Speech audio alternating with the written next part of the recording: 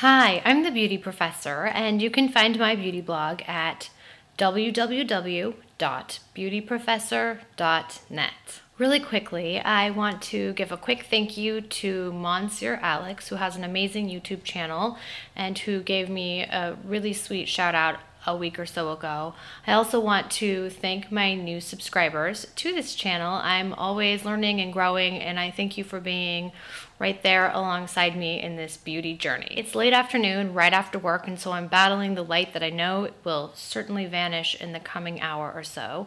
I'm going to quickly cover a new foundation routine that I've been experimenting with since this weekend. It involves two of my favorite long-term perennial products. One is the By Terry Sheer Expert, which is an amazing foundation. I also heavily cover By Terry Cover Expert, which has a corresponding set of shades in that line as well. I'm also covering the Kevyn Aucoin Sensual Skin Enhancer in SX06, which looks like this. It's a nice light yellow-based beige. So here's how I've been using these two products together. My winter skin is at about an NC 23 to 25 right now, and hopefully the lighting in this room is making that apparent. At any rate, I am going through foundation like crazy, trying to find this perfect match for what I would consider my transition skin.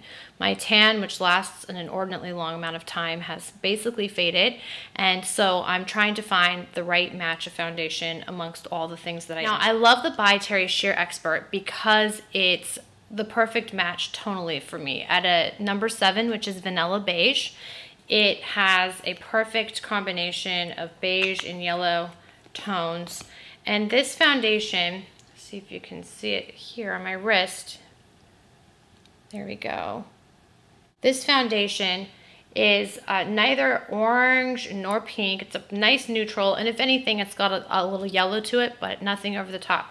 Now, as I've blended it into my wrist, you can see that it is quite sheer indeed, and that's nice. I do like the lightness, and sometimes Cover Expert, while it is pretty indetectable, it does provide a heavier coverage, and sometimes I'm just not in the mood for that.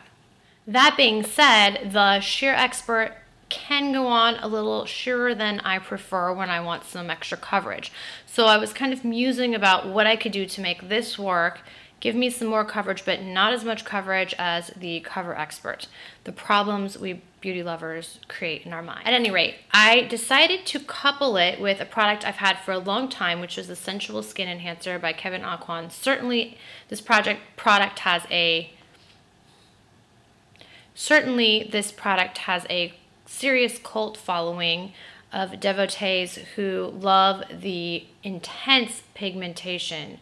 Okay, so I've just taken the slightest amount of this product, probably too much even for this demonstration, and I'm going to rub it into my wrist. You can see the opacity is absolutely insane, and you just need the slightest amount to cover a significant portion of the face. So what do you do when one of your products gives you not enough coverage while the other gives you an inordinate amount? You blend the two. So I have some foundation left from much earlier today. It's already the early evening, and I put this on at like 7 this morning.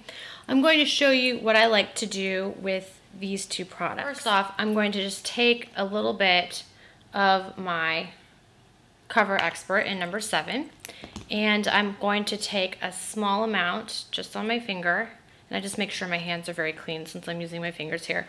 I take this dab of product, and I'm going to, oh gosh, smush it onto my hand and just blend until I get this incredibly perfect yellow-based beige, and the opacity is insane, as I've already mentioned. Now, I'm just going to dot this onto my fingertip, and then I'm going to dot it onto my face. Try to get close so you can see this process. And I just pat it into the skin. I find that fingers work best with this particular combination of products because it just warms it up.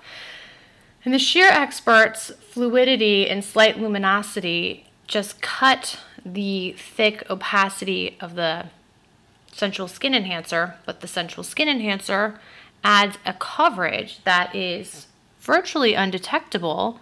It just perfects the skin. I have almost every swatch of the Sensual Skin Enhancer, in addition to the By Terry Cover Expert, which will give you a sense of the range of colors, on my blog, beautyprofessor.net.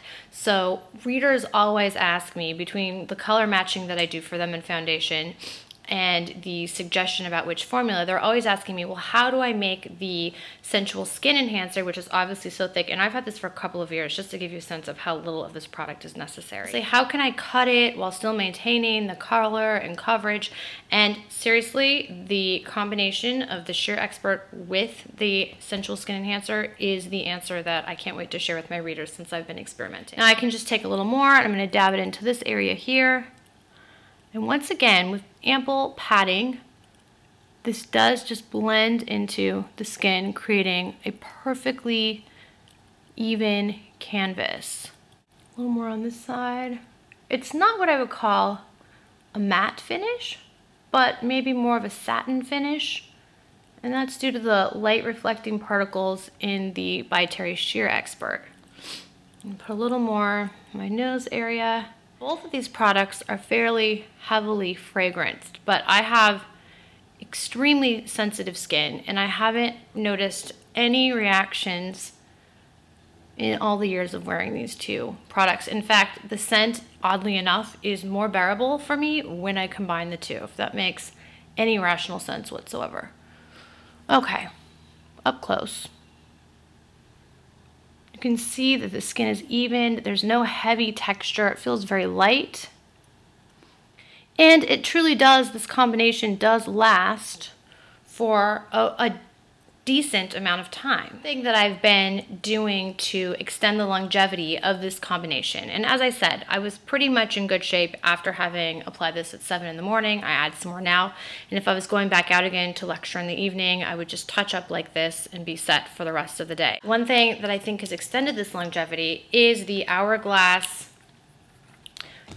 Ambient Light Powder in Diffused Light, which is a very pale yellow. If you're looking at this in the screen and going, wow, that looks like a weird beige yellow, you're right. That's exactly what it looks like in person. It's very light, but it's also very light on the skin. Now, I just take my Hourglass retractable foundation brush. I have a couple of these in my house. I love them to pieces and I keep it in my purse.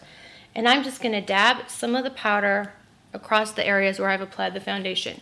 This powder is like gossamer, and it just creates this perfecting veil that is imperceptible to the naked eye. You cannot see the powdery finish, but somehow you're matte and even, and there's little to no color being imparted by this powder.